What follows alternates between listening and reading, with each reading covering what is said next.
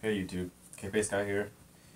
So really quick video that I would just share this with y'all since it pertains to the home theater anyway. Let me make this a wide angle for you guys really quickly and boom. Okay.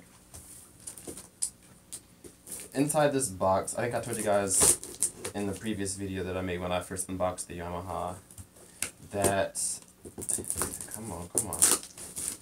I'm going to be getting new Atmos speakers, and hopefully these are those. I went with, yes they are. I went with the Harman Kardon's, they're out of the model HKTS TS15, I believe. They're, it's a 5.1 home theater system. It's kind of like an upgrade from a soundbar or a home theater in a box. It's like the entry level into AV receivers and things like that. So these are rather old. They're from Harman Kardon. They're discontinued now. But the reason why I chose these puppies is because they have a nice, really high gloss finish, and so do my main 7 speakers that I have in here. And then the Atmos speakers that I have above me here, right there, they're fine. They don't have a lot of power to them. I really got to crank them up to get them to produce something. And I don't want to have to work that hard to get my Atmos experience. I want everything to be seamless. So these, I saw some reviews on these, and they have really good reviews on them, even though they're discontinued. Like I said, it has a high gloss finish, so it matches very well. And they'll just be sitting up there where those are now, pointed down to me. So I feel like this would be a perfect match. So I got them on eBay for $67 plus with shipping included. So I'm happy with them. I just needed something cheap, something nice, but I wanted something that had a good name behind it. And Harman Kardon obviously has a good name. They're AV receivers. They're not really, you know, in the lineup, I guess you should say, like Pioneer or Akio, Marantz, Denon. But they do really good sound systems in cars. They have good headphones, you know. So Harman Kardon does well. I never had a Harman Kardon product. I had one of their subwoofers a long time ago, maybe like 8-9 years ago. I had a subwoofer from them, and it did pretty well. So I trust them, and I know JBL and Harman Kardon work together. So get through all the bubble wrap. Lovely scissors. So my plans for these, like I said, I'm going to put them up to the top. I have to get myself an external amplifier. I have one. Right now the front present speakers that Yamaha calls it, or your Dolby Atmos in the front, they're being powered right now by the Yamaha amplifier. And for future plans, I think I'm gonna get a 4-channel amplifier and power all 4 Dolby Atmos speakers or DTS X speakers, whatever I'm decoding in. And I'm going to bi-amp the front speakers using those extra present speakers. I read last night a little bit more into bi-amping. I've actually never bi-amped anything. These speakers right now are bi-wired because my previous receivers, if you bi-amp something, then you would have to lose your surround back channels to do so. And those are more important to me than bi-amping because I'm more of a gamer / home theater kind of guy. So that's that. There should be 4 in here. Anyway, so I think I'm gonna get a 4-channel amplifier. I really wanted the amplifier for the front speakers, but I guess I'll just use the second amplifier from the receiver to bi-amp those and get more power from that. And then I'll use the 4-channel receiver or amplifier to power the sitting speakers. So I'm gonna go ahead and open this one, and then I'll show you guys what it looks like. And these are used, that's why they're so cheap.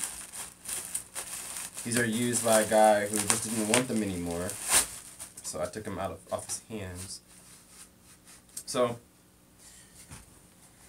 here on the top, it's a glossy finish here. It has a glossy finish on the back as well. And then this whole surrounding here is a grill, even though there's no speakers on the sides. The speaker is here, and there's a tweeter at the top.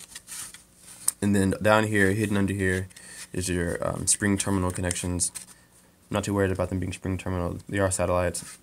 SAT TS15. So I think I was right. I think I said that. It's from their HKTS 15 model. with the 5-point something package. So these are the satellites that go with the HKTS. So here's a screw here. I believe that you can mount these things on a wall mount, but they have to be specific to Harman Kardon. So you unscrew this here, and then in you can screw a wall mount. And I won't be wall mounting these because I won't need them to be pointed down. So if I wall mount them, they'll be firing straight across the room, and I need them to be angle based. So lightweight speaker, I give this about 3 pounds. I give it about 3 pounds.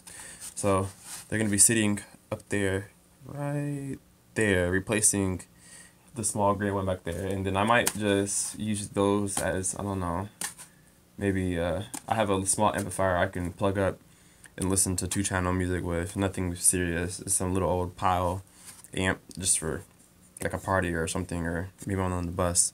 Kind of like a Bluetooth speaker but without the Bluetooth. So here this is the Harman Kardon speaker. Should be 4 of these in here. Let's double check, make sure I have 3. So yep. Here is the 4. So what I'm gonna go ahead and do is get all this trash out the room, wire these up. I don't have the amp for them, so I'll only be using 2 of these right now, but the 4 will be in play very soon. But go ahead and get those wired up now, so I don't have to worry about it. And I think you guys can leave in the comments. This is a very important question. Sony has just came out with their first 4K Blu-ray player, and it's roughly $300. And Samsung has their Blu-ray player, their 4K HDR BLU-RAY players is what I'm speaking of. Samsung has theirs, and I've heard mediocre reviews. It's flimsy, to say the least. It's plasticky. So the construction of it is not, premium feeling.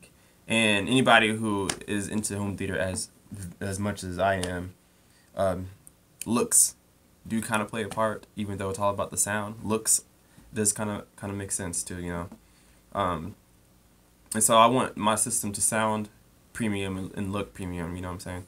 And so with the Samsung, I've heard reviews that it's a good player. It does what it's supposed to do, but it doesn't excel over any other Blu-ray player that's out there right now. Oppo is obviously #1 because it's Oppo.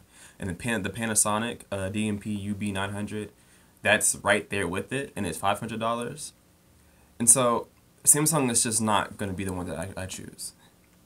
Sony's Blu-ray player came out maybe 2 weeks after I was looking into getting a new one, and Sony's good. All my Blu-ray players have been Sony, minus an old Philips one that I had a long time ago. I think it might even be on a YouTube video a long time ago, 3 years, 4 years ago. But I had the Sony one last, and Sony's pretty good. The menus is different. It doesn't look like a PlayStation this time, and the building doesn't look like a PlayStation. It looks more like the Oppo in a way. It looks very good, solid construction. It has a gloss trimming around the middle. So it has the base, it has the top, and then in between it is a minimalistic, glossy finish, whatever. So it looks really nice. It doesn't have any special bells and whistles on the back. There's no preamp channels in the back or anything like that. Just, I think it has 2 HDMI outs for audio only, and then it has video, and then it has a coaxial. Nobody's gonna use that. I hope not. Please.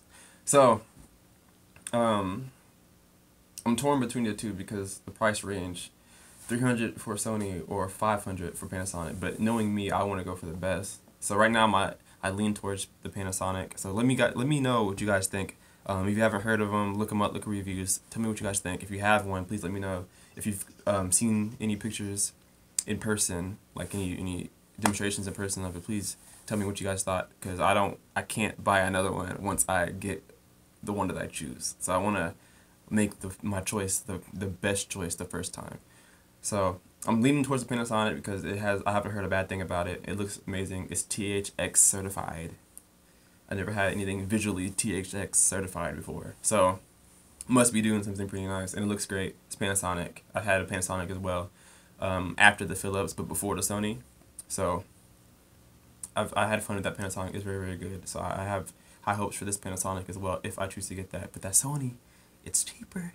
I don't know how different the abilities are in the receivers versus the price, or not receivers, sorry, the Blu-ray players versus the price. So if I can get as much in the Sony as I can in the Panasonic and pay a less price in the Sony, then I want the Sony. But if the Panasonic is superior by far, then that extra money is definitely worth it. The extra $200 is definitely worth it. So that's my future plans. The next thing that I get in here will probably be the Blu-ray player, and I'll of course make a video at that.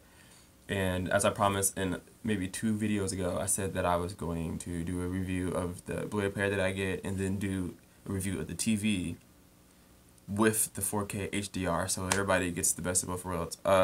Spoiler alert, I might be getting an OLED TV. Maybe. But that's for a later video, so stay tuned. There's a lot of things going on in here.